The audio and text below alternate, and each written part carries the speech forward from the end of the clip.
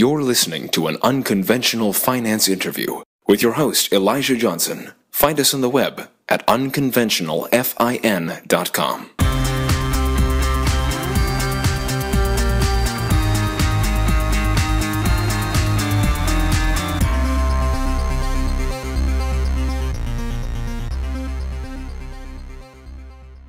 Hey everyone, with us today is Bill Murphy from the Gold Antitrust Action Committee, GATA.org. Bill Murphy, thanks for joining us. Great to be here, Elijah. Thank you. So the last time we talked to you, you were saying big moves were coming in the prices of precious metals, and especially silver, and we've seen about a 30% rise in silver, so you were right, and where do we go from here? Well, it's a pretty exciting time. Some of your followers may know I'm expecting a J.P. Morgan silver market manipulation scandal to break soon. It's going to be a big deal. Think of something in terms of impact like the LIBOR scandal. The silver market itself is very tight if you want to buy silver in size. It takes weeks, in some cases months to get the silver. There's concerns about you can even get it. I'll be very surprised if we don't take off for $50 to $60 fairly soon. Well, we've already started really, but then it won't be long till silver's at 100, and then it'll probably have to rest for some time. So right now, why do you think gold and silver are moving higher so dramatically? Well, both precious metals are artificially cheap thanks to the gold cartel. I mean, they've been suppressed for many, many months, and they both build powerful technical bases. There's massive buying of physical gold and silver by big players, not necessarily the little guy, but countries. You've been reports about China and Russia and Iran and Mexico. It's huge, and this is a huge contrast from 3 and 4 years ago when gold was still going up, silver too, when the European central banks were selling 400 and 500 tons a year. That's gone. Now all these central banks are buying, and the gold cartel is running out of physical supply at certain price levels to keep the markets down. And now you've seen these violent moves on the upside of late. And that's because of the latent power built up in both precious metals markets.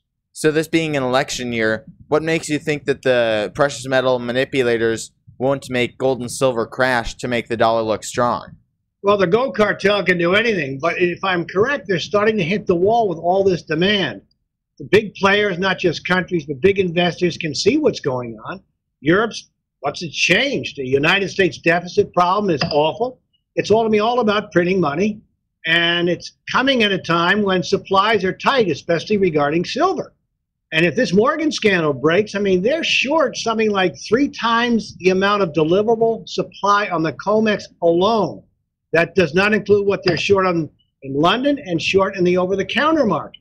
There's no telling what silver could do on the upside in terms of sort of a mini squeeze. So do you think we could possibly be coming to the end of the precious metal manipulation? I doubt it. They'll go on till they're carried out. But what we are going into is the next stage of their retreat, which is liable to be quite a big one. I mean, they can only defend gold and silver at certain price areas for a certain amount of time, and then they have to retreat. Like gold, they've done 12 years in a row.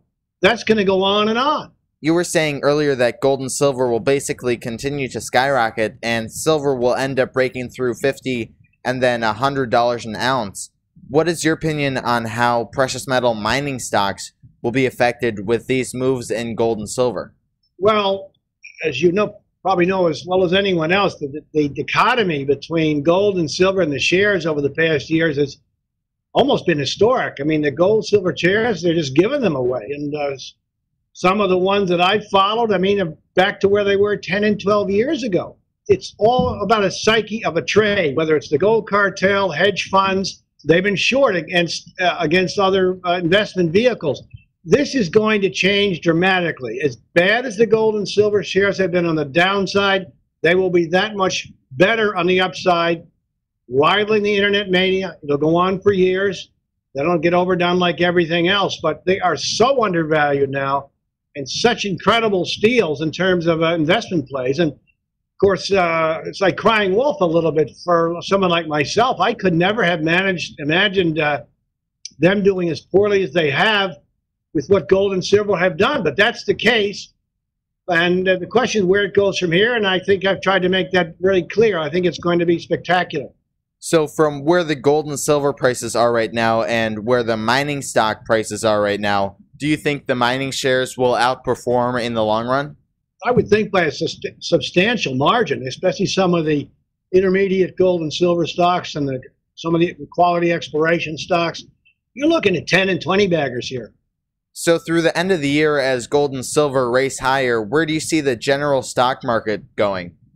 You'll have to talk to much smarter people than me on that one. I think I know what I'm talking about, gold and silver. When it comes to the market, I mean, who knows? I mean, it's if they push the inflation buttons like we think, I mean, the markets can go up. At the same time, things are pretty bad behind the scenes, and nothing's being done to correct the ill. So I'd rather stick with what I think I know. So how does the dollar as the world reserve currency play in with gold and silver skyrocketing? Do you think the dollar will lose its world reserve currency status?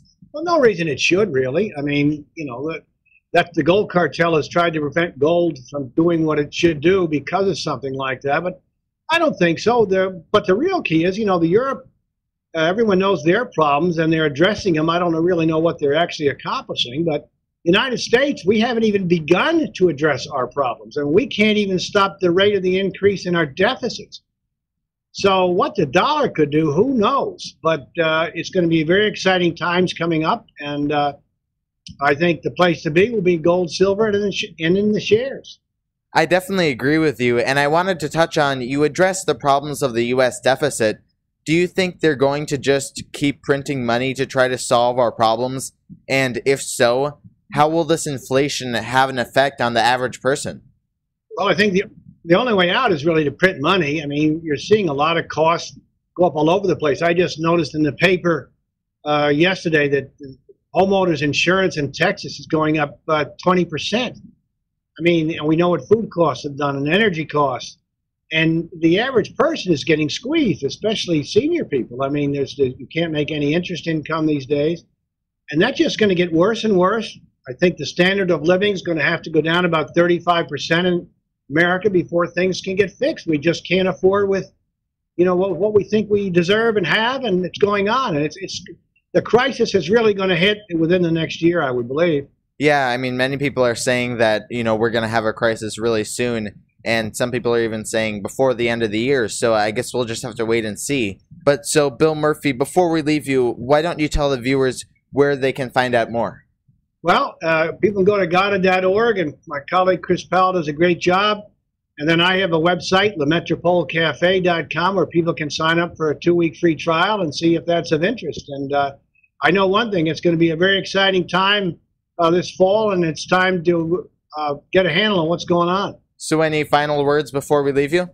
Yeah, I just can't wait for this J.P. Morgan silver scandal to break and get it out in the open. We've been dealing with this for 10, 13 years, and it's about time people know what's really going on. Definitely. And Bill Murphy from the Gold Antitrust Action Committee, thanks for coming back on the show. Thank you, Elijah.